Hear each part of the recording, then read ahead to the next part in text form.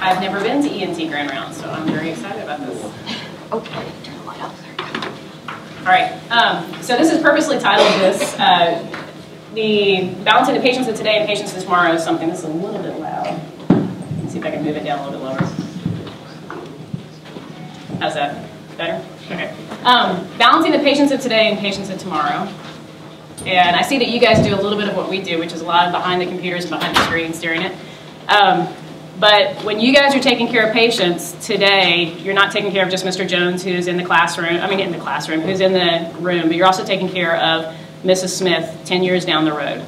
And so whether or not we are giving our residents autonomy is very important, because if we're not, they're not going to be advancing to the next spot. Now, autonomy does not mean that you let someone have free reign.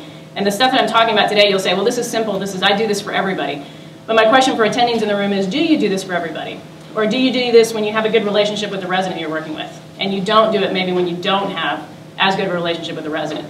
And so are people getting differential bits of their education? Are you training different physicians based on the relationship that you have during that time? So this is going to be very simple, and you're going to think this is very simple, and it is very simple, but it's just a reminder for us to try to do this with everyone that we do. So disclosures, disclaimers, none. A big thank you for being able to be here. A little bit of my background, I've always been enamored with education. Does anyone know who this is? This is Maria Montessori.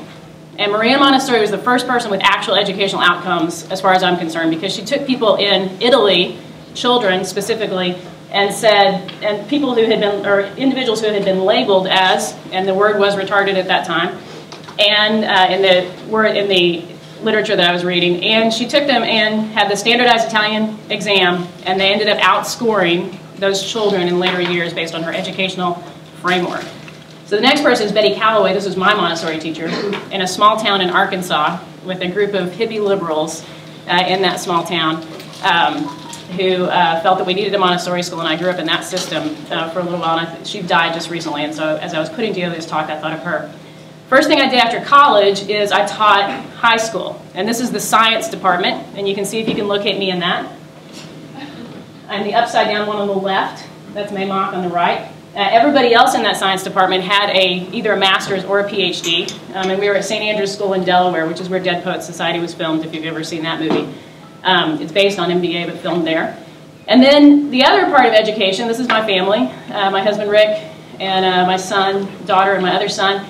And I bring this up because I did something for the first time a few weeks ago, or maybe it was about a few months ago, that I've never done before, and that was I solved a Rubik's Cube. And the way I did it was a brilliant lesson in autonomy from a teacher who I did not expect, and that was my 15-year-old son. And so he gave me the Rubik's Cube, and he says, come on, Mom, you can do this. I said, I cannot do this. I have never been able to do this. I always have to. And he says, no, he says, I got the algorithm. So we sat there with he had the algorithm in his head, but he had the algorithm right there. Sat there, and what he did is he coached me through that. And as I was doing it, I thought, this is brilliant, because I made a lot of wrong moves. And in the beginning, when I would start to make the wrong move, he would say, stop, that's the wrong move. And I'd say, okay. And he'd say, this one, this one, this one. And as we continued, by the end of working that Rubik's Cube, I was making the right moves, and he was not saying anything. And I thought to myself, this is taking someone through an appendectomy. This is when you're working with an intern, you're going through sort of show and tell. This is what you do. Here's how we're going to do it. You take the move here. Now I'm going to correct that very quickly because you don't know what you're doing. Now I'm going to correct a little bit more slowly. Now I'm going to let you play with it a little bit, because by the end of that, I was starting to make the wrong move, and I'd say, wait a minute, that's the wrong move. And I'd move it back, but he just was silent during that time.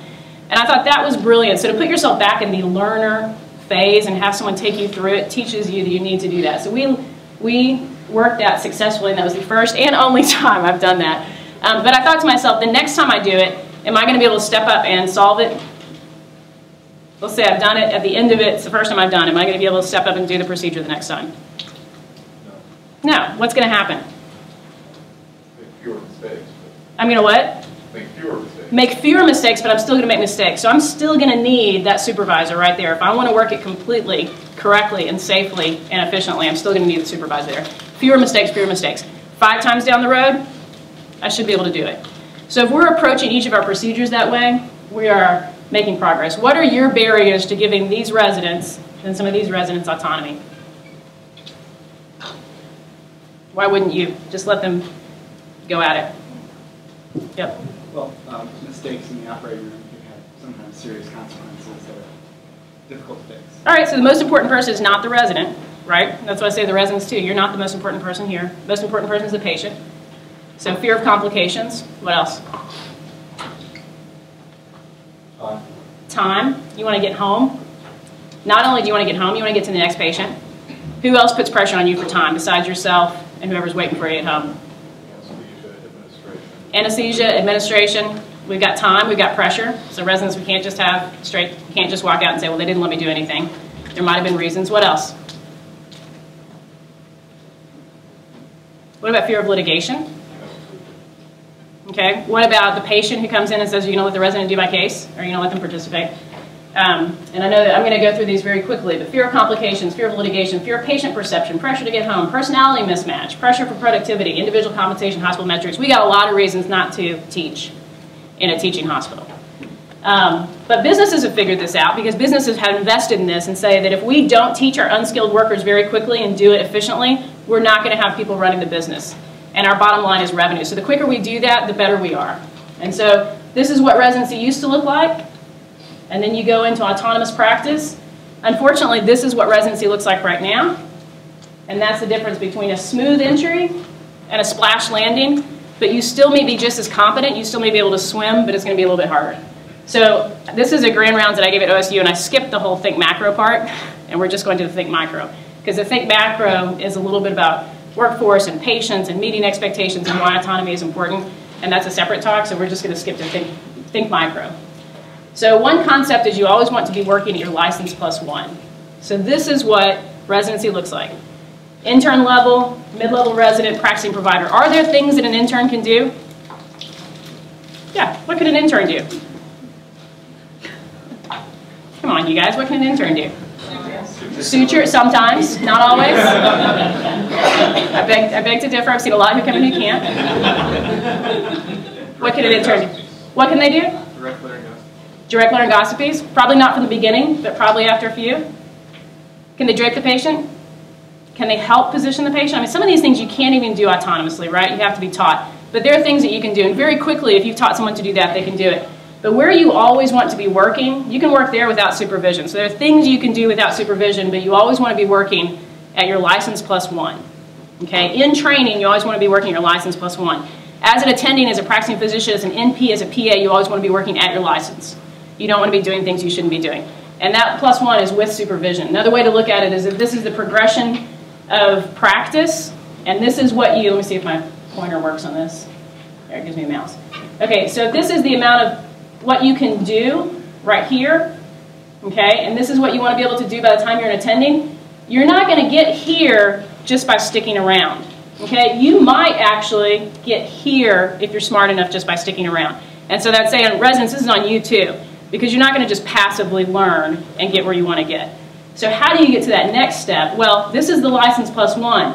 During an individual procedure, you've got to be doing something in that procedure that you haven't done before. You've got to be pushing yourself. So that the next time you hit that 1 month down the road, because if this is all residency and you're trying to get to the end and be a competent physician, surgeon, then you're going to be here down the road. And you don't want to be going back to try to learn this at that point. You want to be working on that. And then you want to be there. And you don't want to be there. You want to be up on the top. So you have to think about that with every individual procedure, every individual rotation that you're going in. What are you trying to get out of this that you haven't gotten the next time? You're not trying to just show up, see the patients, get home. Okay, that's a way to passively go through residency. So I would challenge both the attending side and the residency side because you've got a hand in this. So tools in surgery, one thing that we're a part of, and you know, I will say as a caveat, we don't do this perfectly. There are things and barriers that we have too. The biggest barrier is convincing people that education is not just frou-frou. Okay, it's convincing people that this is something actually to listen to think about, to pay attention to. But one thing that we're in is a quality improvement collaborative for surgical education. It's called the PLC. It's Procedural Learning and Safety. And this is a group of institutions that started in 2004 with these 3 institutions. Okay, and the connection with these is all their surgical education groups. Gary Dunnington is the chair at Indiana, very big in surgical education. And then MGH and Northwestern is actually started by some residents who are now, one is an attending at Michigan, and the other I think is still at MGH. But now it's all of these institutions, and Nashville, Tennessee is on there because I went and I heard a presentation from them and I thought this is actually where we need to be next. This is what we need to be doing. And some of you who have been interns with us will groan when you hear simple, but I'm going to show you some of the data from simple. And what's my biggest barrier with simple, for those of you guys who have spent time with me in my program? The biggest barrier is getting people to do it and getting people to think about it and say, okay, this is important. So simple uses something called the Swish scale. Simple is the app that the PLS, the Procedural Learning and Safety Collaborative, developed to assess how we are doing with surgical training. And it's the Swish scale that's named after Barry Swishenberger, who's the chair at University of Kentucky, a very colorful man who brings his harmonica everywhere that he goes. And the last time, well, I won't say that, but anyway, this is the scale that is the Swish scale, which is basically when I'm working with you, I can tell you at the end of the procedure, it either was show and tell. I did it and told you what I was doing. It was active help, meaning I really let you participate, but I was directing you. There's no way you could do it on your own. It was passive help. You kind of knew what you were doing, but you needed some help, and I actively helped as assistant, whether you knew it or not. That's kind of what we talked about, moving the patient under the table while you do the procedure. Or it was supervision only, and that's truly where I stood up, watched you do it, and then you did it. And so you can grade them, and it's a very simple to say this is the way it was. Now, if you want to get complex, and we did this with our procurements here, and I'll show you a little bit of that Heather Lillimo did, you can do that for every procedural step too. You could say for the incision it was supervision only. For the port placement it was passive help. You know, I helped a little bit, but really they did it independently. And so these are the things. So operative performance assessment, the recommendations that come from the studies from this is what I'm going to tell you guys, because we only have 20 minutes, so what can you get from this? One, at the minimum, if you're saying that you did this procedure with a resident, at the minimum you should record the procedure, the date, the performance, the level of autonomy, and also the patient-related complexity. Okay? Because if I'm doing an appendectomy and you were supervision only on this easy patient, it's not a bad thing if you were passive help on a patient that we were really considering converting to a right colectomy but decided to go ahead and take out the, we're able to take out the appendix with some extra help. And so those are things you want to have. Second, assessment should be completed immediately after observed performance. The worst thing these residents can hear is when they sit down with Dr. Sennard at their 6-month eval and they get a bomb dropped on them about how they performed on a particular rotation. Because it's 6 months, that means that it could be 5 months after they did it, you didn't give them a chance to improve, didn't give them performance, and it wasn't specific. And there's nothing worse than saying, this resident is inefficient. This resident, you know, has poor spatial understanding. This resident needs to work on their open skills. It's got to be specific, so that it should be completed immediately after an observed performance. That means it can't come from Sennard, it's got to come from whoever you're working with at the time. Really, the recommendation by the literature is that all performances should be assessed, but this isn't practical, and we recognize that. So if not feasible, multiple raters should assess a large random number of samples, and we found that in the literature, 20. If you want to really know how someone's doing, 20. But you can say over residency, well, if they're doing really well with this procedure and really well with this procedure, they're probably doing well overall. So, and verbal formative feedback, verbative, I like that, should occur shortly after performance. Okay, so formative feedback, and we're going to talk about what formative feedback is and how you can get that. So this sounds simple. How many of us, myself included, do this? I try to do it.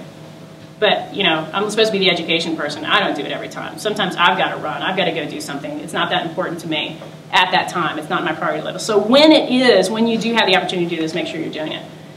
And they found, I mean, this is scientifically studied with these, reduction of procedure time, movement, path length, smoothness. When you're getting feedback, you do better. It sounds kind of silly. I gave an entire talk once, which was if you study, you will learn more. Because that just makes sense. We don't have to relearn that. This is stuff we don't have to relearn, we just have to be accurate with it. So this is what the app looks like. And so I was going to do an actual screenshot, but you can see that you just put in show and tell, active help, passive help, supervision only. And then you put the complexity of the patient. It takes about 20 seconds to put that in, and then however long I dictate. I dictate usually never more than a minute. And what do I dictate? And I'm sorry, this is actually what it will show me. So this is actual data from our program here at Vanderbilt. And you can see that in the PGY 1 year, it's mostly show and tell, which is the orange. In the PGY 5 year, most of the procedures are supervision only. And I would guess that those procedures, and I can look at the data this way too, passive help and active help are the more complex patients. So I can look and say, how am I doing as a program? I can pull up my individual data on my phone as a physician attending provider as to what level of autonomy I give residents. So I can actually pull it up, and it's about 1 to 1 to 1. Here's your performance levels, and so this is the second question. So first question is, what level of autonomy? Second level, what was their performance? Exceptional performance is the dark blue bar. Is that unusual that we're not giving exceptional performance for everyone? No, that's the way it should be, because if they were having an exceptional performance on every procedure, they probably should be out practicing. So this is appropriate. And unfamiliar with the procedure, we want attendings to say this, and we want people to get immediate feedback. You were not familiar with that procedure. Come back, let's try it again. How do you give feedback? Establish a smaller goal together. This is work from Heather Lulamo. If you can, at the beginning of a procedure, have an educational timeout, where you say, what step of this operation do I want to work on? What autonomy level do I currently feel I am?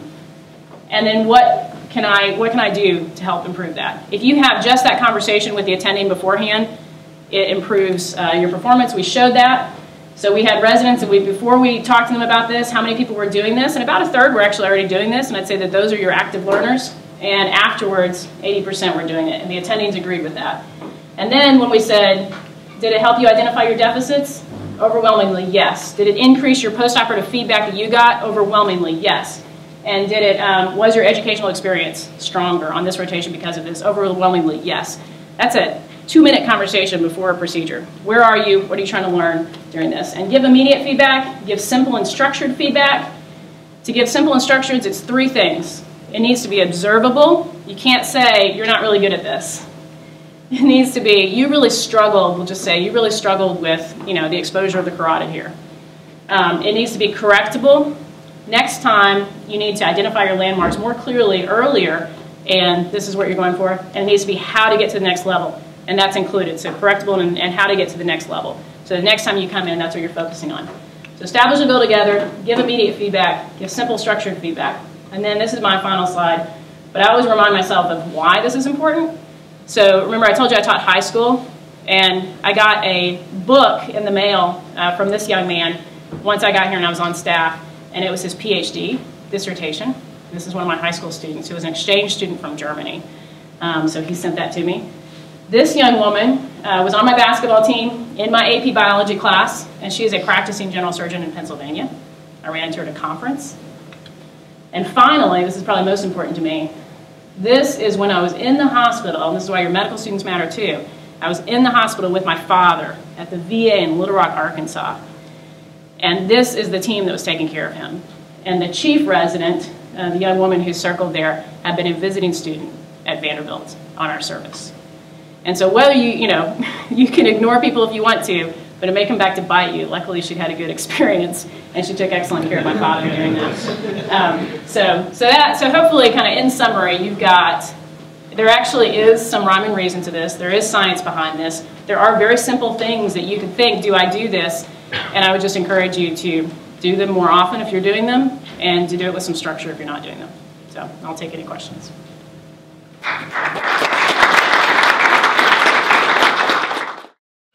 Good morning, everybody, and thanks for having me. I told Dr. Wiggum it was not very fair that she had me follow a lifelong educator who's so natural up here, but I'll do my best this morning. All right, so I'm going to touch on some central sleep apnea, and I'm going to try to make it as relevant to you guys as possible. So just a little bit of an outline. We're going to go through a case report, kind of talk about central versus obstructive apnea, kind of talk about some of the red flags in a sleep study report that should encourage you guys to refer to us. Go over what that physiologic central apnea that we always mention in the reports is. Touch on control of breathing pathophysiology, some of the causes of pathologic central apnea, some of the workup that we do for central apnea, and then kind of your guys' role on effects of adenotonsillectomy on central apnea. First, I have a case here. So I have a 22-year-old healthy female. She presents with excessive daytime sleepiness and restless legs. Her restless legs is very severe and causing insomnia. She tried many medications for this in the past, including opiates. She had fatigue and drowsiness during the day with an Epworth sleepiness scale of score of 14. Anything above 9 or 10 is abnormal, so she was pretty sleepy, dozing very easily. She reported that she occasionally wakes up with her heart pounding in the middle of the night. She does have morning headaches, frequent nightmares. And so at that initial visit, it was Dr. Walters who saw her, who kind of specializes in restless legs. He went over management with her, checked her ferritin levels. Can you explain restless legs, please? It didn't exist till about 10 or 12 years ago. Yeah, So what is restless legs? Yeah, so it's an urge to move your legs. So it's not necessarily pain. It is associated with certain things, like neuropathies, but not always. And it has 4 criteria. So it's an urge or a need to move your legs. It happens only in the evening or at night, usually. And then it happens more whenever you're laying down, and you get at least temporary relief whenever you move your legs. So it's a population of people who are laying there at night who just can't keep still, and it drives people crazy. Is it new? It's like autism hardly existed now. Every other child has autism, and restless legs didn't seem to exist, and now it's so common. So is it some new epidemic of something, or is it something that has always existed but didn't have a name? Yeah, I think it's always existed. It's just kind of been brought more to attention. We now have diagnostic criteria. We now have better management for it. And so I think it's just more brought to people's attention. Yeah. And honestly, this is why she came to us. Her legs were driving her crazy. And she'd had it since she was 2 to 3 years old. There is a familial genetic component as well. And so she had several family members with it, and she actually has a 2 or 3 year old son who was already kind of kicking his legs a lot before going to sleep. So genetic component as well. And then Dr. Walters ordered an overnight sleep study, mostly to look for periodic limb movements, because if you have restless legs, you have an increased risk of having periodic limb movements throughout the night, and that can fragment sleep. Just better documentation to be able to get coverage for some of those, or medications that can treat it. Better justify. So this was her sleep study. So let me just orient you a little bit. I'm not sure if this might be the best way. No. All right, so this is kind of the sleep stages here. This top bar is the wake stage. The black is REM periods. And as it gets deeper, that's the deeper, more slow wave sleep, so in-3 sleep. So she kind of cycles through appropriately. Probably it doesn't hit quite as much REM as you would expect, but it's not overly fragmented as you would expect. These red lines here are kind of some hypopneas. So that's basically what we're looking for in this bottom part is apneas and hypopnea index. Apneas are a complete cessation of breathing for 10 seconds, and then hypopneas are kind of shallower breathing. Hypopneas, we don't distinguish between central and obstructive. We just kind of list them. But apneas, we definitely distinguish between centrals and obstructive whenever we score. And all of these top lines up here are central apneas. You can see it's just completely solidly blue here. So the mixed apneas would be kind of in this bar right here, and then obstructive apneas would be lower. Clearly you can tell I would not be a good surgeon. My hand is shaking crazy. All right. So she had pretty significant central sleep apnea. Her baseline apnea-hypopnea index was 48.3, and most of the hypopneas that Dr. Walters mentioned in the report, that most of her hypopneas appeared to be central in nature, even though we didn't distinguish it on the report. The central apnea index was 45.4 events per hour. Very significant. And she didn't have a lot of periodic limb movements.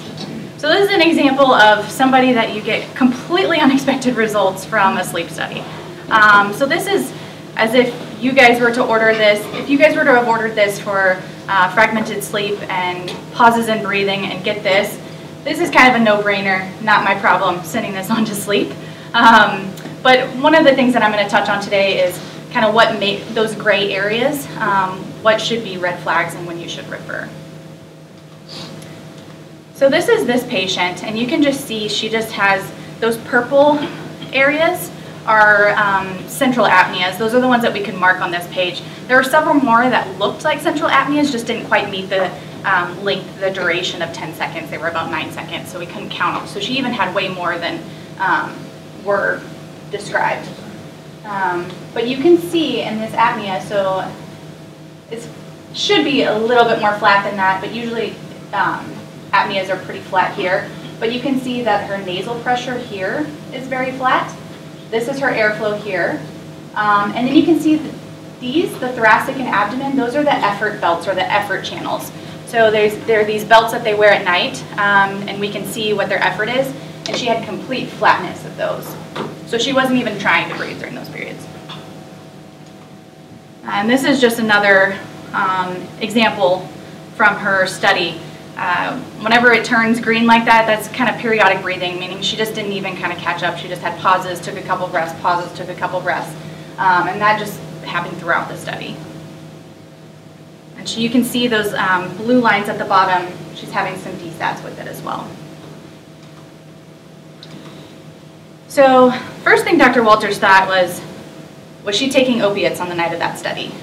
Did she have something that was decreasing her respiratory drive? She's taken opiates for her RLS before, so that's one of the first things that he did. He called to make sure that she wasn't, and she has not been taking opiates. So we went on to do an ASV titration, and she was started on nightly ASV. I'm going to touch on what that is a little bit later and why we use that in patients with central apnea. It's a type of positive airway pressure that's used overnight for central apnea purposes. And then we did a central apnea workup. What's causing this? Why is she having this?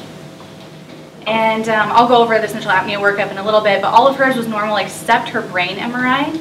She had a KRE1 malformation with the cerebellar tonsils extending 8 millimeters below the foramen magnum. She also had a small cervical syrinx as well.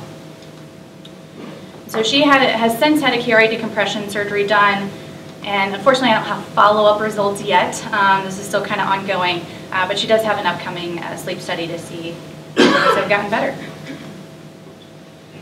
So now a little bit about central versus obstructive apnea. All of you know very much about obstructive apnea and can probably explain it even better than myself. We know that the obstructive apnea happens because there's collapse or blockage in the airway when the muscles are relaxed while we're sleeping. It causes loss of airflow because of that narrowing. Central sleep apnea is whenever there's a lack of drive to breathe during sleep at all. So there's these periods of insufficient ventilation that lead to compromised gas exchange, and that's kind of the difference. So you can see this picture at the top. There's obstructive apnea, there's effort in the respiratory effort, so that would be like the belts that they wore, that patient wore. So you can see that there's still effort in the obstructive apnea, but in the central apnea it's completely flat for 10 seconds. Both the airflow and the respiratory effort. There is an overlap in the pathogenesis and pathophysiology of obstructive and central apnea. And oftentimes it can be hard for us to distinguish central from obstructive. And so the ideal way for us to be able to see that would be esophageal manometry, kind of be able to take a look at those pressures while they're sleeping. That's not really very feasible. It's kind of a little bit invasive. We already throw so many channels on them whenever they're sleeping as it is. So the way that we kind of distinguish is through those effort channels. The symptoms for central and obstructive sleep apnea are very similar. Snoring is typically a little bit milder and a little bit more intermittent, but they definitely still can have snoring. Awakenings, these tend to have a little bit more waking feeling, dyspneic, also feeling heart pounding, things like that. Morning headache you can have in both, but morning headache can sometimes be a little bit worse in central apnea. You have the same kind of detrimental effects, long-term effects on cardiovascular health with central sleep apnea. So kind of here's a little bit about what you're looking at on a sleep study. So when we report out these sleep studies, especially in kids, we tell you a total AHI, which is the apnea-hypopnea index, as well as an obstructive AHI.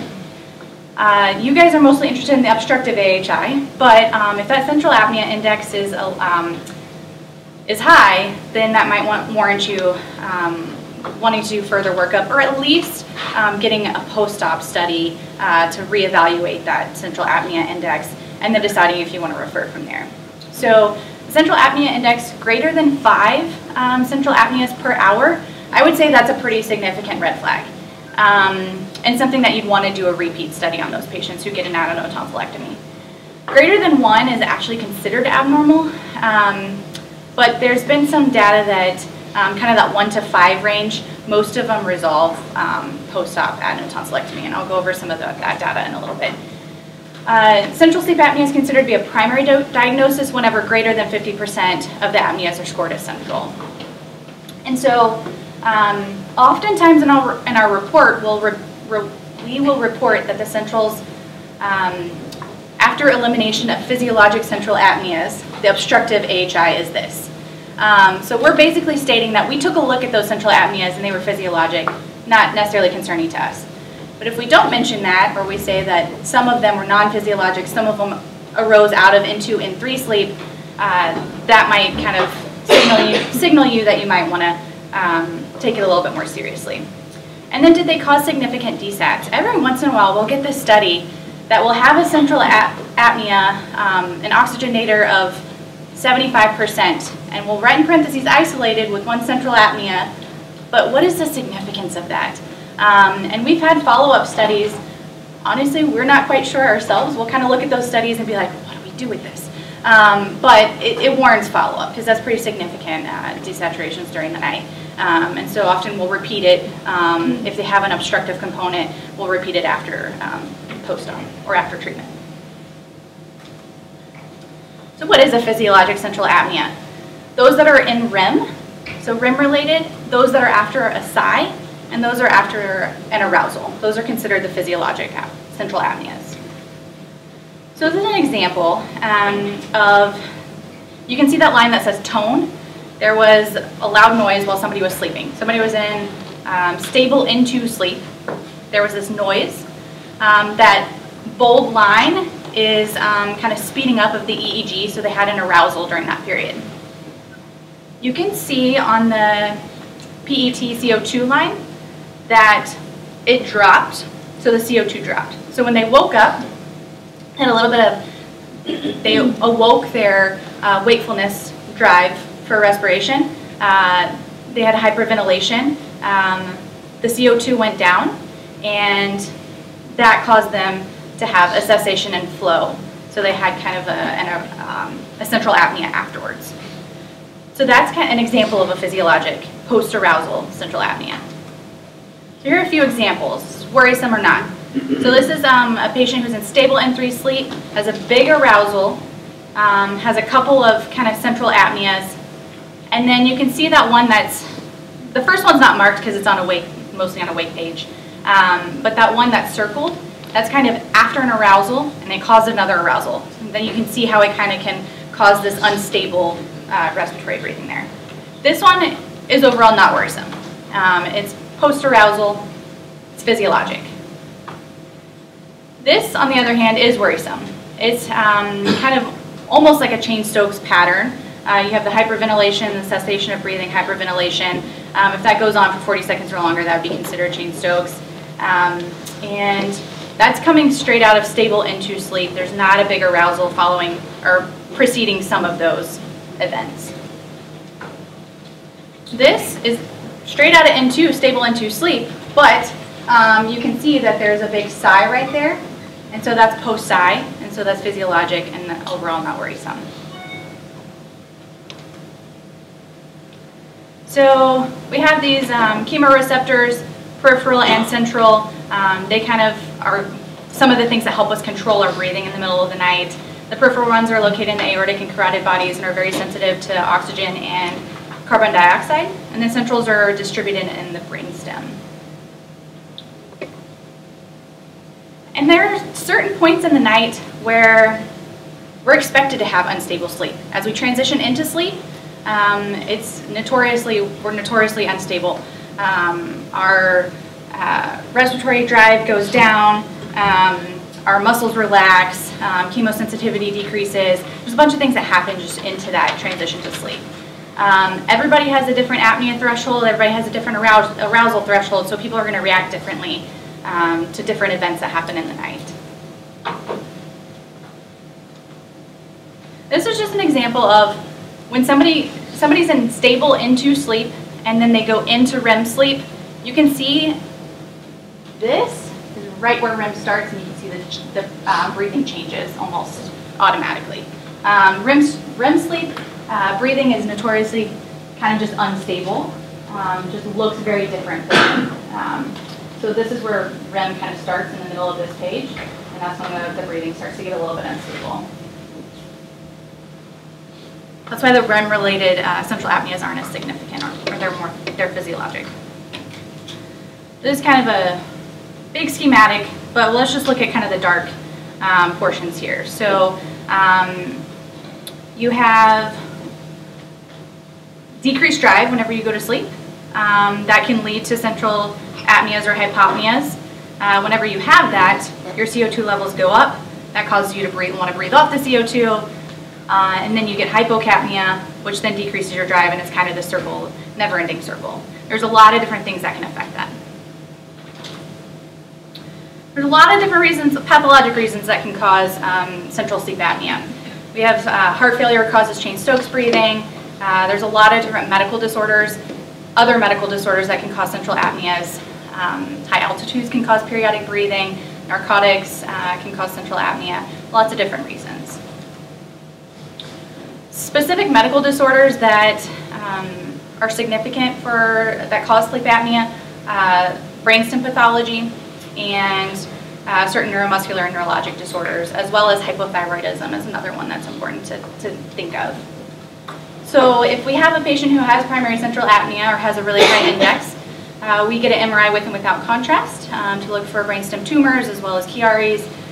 We get an echo to look for heart failure, a CMP to look for kidney failure, and then thyroid function test to look for hypothyroid. Opiates, significant cause of central apnea.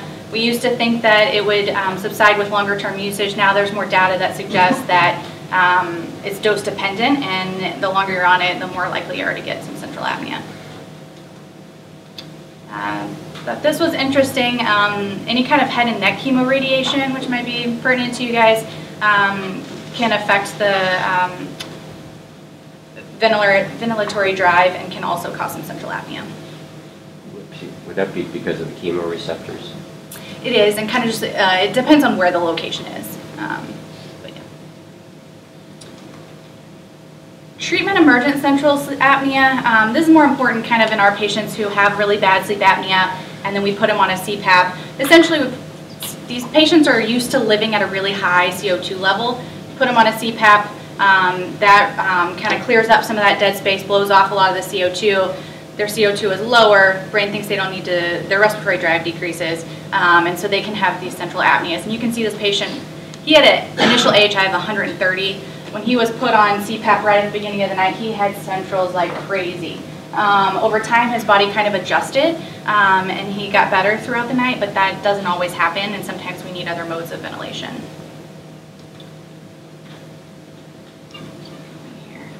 Thought this was interesting for you guys as well. There is a correlation with laryngomalacia and central sleep apnea. There's a prevalence study that showed 54 patients with laryngomalacia. Prevalence of central sleep apnea in this population was close to 50%. So something for you to think about if you're seeing these pediatric patients with laryngomalacia. I'm going to skip this. There's definitely a correlation between obesity and central sleep apnea. One thing that I thought was interesting here is that OSA isn't necessarily associated with abdominal obesity, but higher levels of abdominal obesity is correlated with central sleep apnea, which is interesting. All right, and I think I'm out of time. I estimated here. I'm just getting to the good stuff for you guys. Wrap up, adenotonsillectomy does help central sleep apnea. And that's just because a lot of the pathologies overlap, the pathophysiology overlaps, and treating them often will treat the central apnea. The time that it doesn't necessarily help is those patients with Down syndrome who have cardiac history or hypothyroid. So if you have persistent central sleep apnea, you'd want to get further workup or refer. Questions? Sorry.